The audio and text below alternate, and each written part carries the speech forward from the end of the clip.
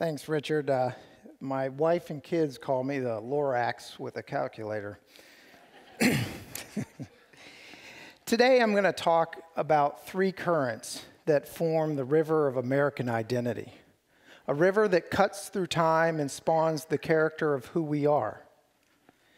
From the beginning, we've all want to attach ourselves to the need to protect our natural world. Nowhere has this been clearer than the river that has woven America. And I don't have my slide clicker, so bear with me. George Washington set the first current in motion in 1785 when he organized a series of meetings around the wise use of our natural resources. From Mount Vernon to Annapolis to Philadelphia itself, a force was gathering, and at the center of it was water. Washington knew that for a nation to prosper, it must secure itself by forming a union. Thanks, Richard. So the need for a resource framework ultimately helped stitch the states into an economic and political union. And out of that union, an economic highway and a national identity and character was built. Later, President Theodore Roosevelt would take conservation and try to seek it as a right as important as free speech by linking the stewardship of our natural resources to civilization as a moral imperative. And so a second current was born, conservation as a national duty.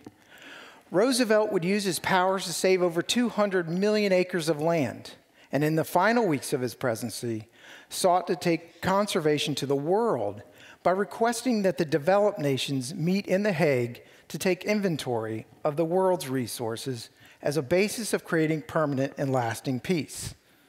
But as Roosevelt's clock ran out and politics ensued, the 35 nations set to meet would find the meeting forestalled by the incoming president. And so the river went underground for a while. But now a third current emerges. It picks up where Roosevelt left off. Today we seek to replenish the earth by attaching price and value to nature's assets. We need to move beyond the obstacle of treating our natural resources as though it was a business in liquidation. No longer can we afford to value a tree only when it is cut down. You see, the beauty of the ecosystem marketplace is that it creates a countervailing price and value for a tree as a tree. Let's talk about price for a moment. Price creates choice. Through price, we do many things. We buy one good over another.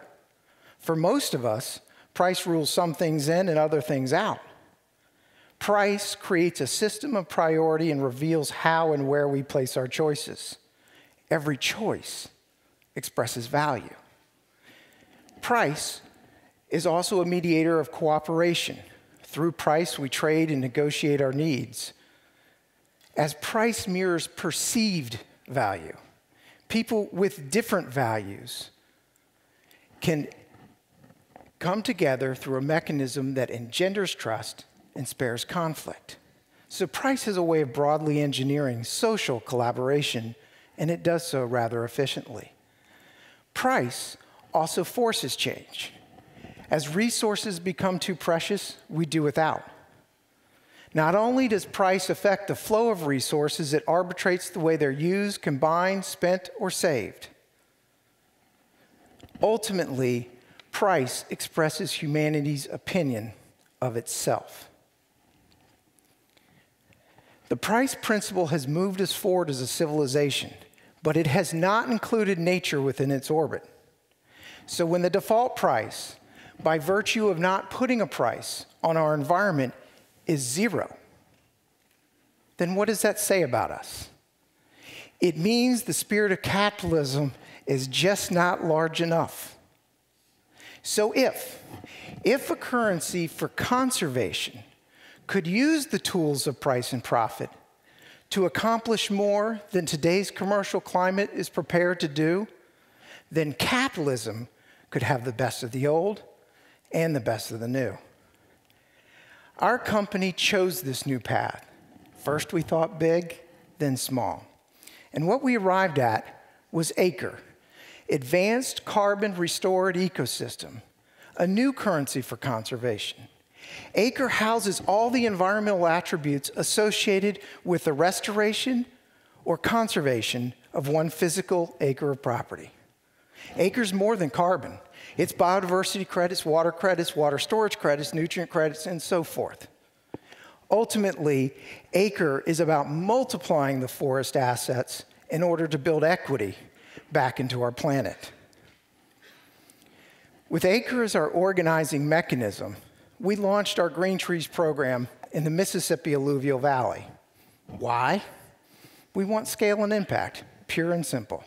You see, the Mississippi Alluvial Valley is America's ark of biodiversity. It's a flyway for 60% of all birds on the North American continent. And it drains 41% of the United States and 2 Canadian provinces.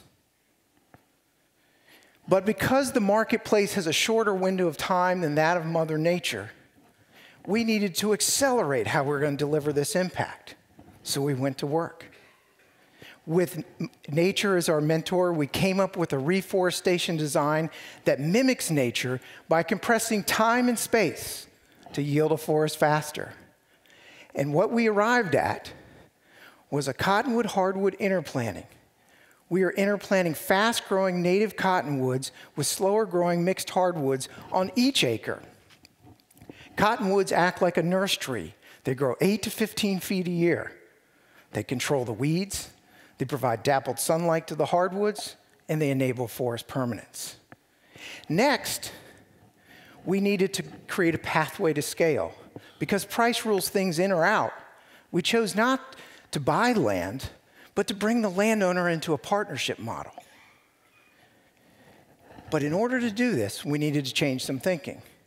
We had to move away from this notion that we were going to maximize one income stream to one that's going to optimize multiple ones. Again, nature does this, and we honor her best when we mimic her. You see, nature's not a one-trick pony, and neither is the ACRE mechanism.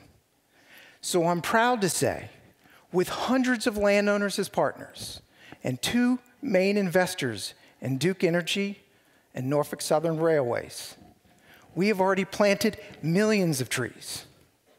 And we have over 2 million tons of carbon under contract. But we're just beginning. Our aim is to one day reforest and restore 1 million acres of land in the Mississippi Alluvial Valley, and to take our program across the world. It has been through the simple concept of price that we have learned how to value nature and organize ourselves to replenish the earth. But in the end, it all begins with landowners, the ones who plant trees under whose shade they may never sit, the ones that plant hope, purify the air, clean the water, and create life. For inside the seed of one acorn is 1,000 forests, a place where faith and reason is renewed, a place that quenches the thirst of the soul, and one that nourishes the minds of your children, and hopefully one day theirs. As these 3 currents merge into the river of America, the dawn of a more purposeful union is underway. From the first stirrings of a nation to a country navigating the choppy waters of accelerated growth to the regulatory state of today, we are ushering in the age of natural capitalism, where conservation has a purpose and capitalism a heart. At that intersection is the notion of building equity. My parents instilled in me a simple truth. There are 2 great joys in life: the tilling of the land and the cultivation of character. One anchors us and the other elevates us. For centuries, we've understood the tilling of the land, but we've only faintly grasped how the cultivation of character deepens the soil of the mind and spirit. Within each of us is character. Under all is the land. And like a river that drops out of sight for a while, only to reemerge greater and stronger, so it will be with America and the world.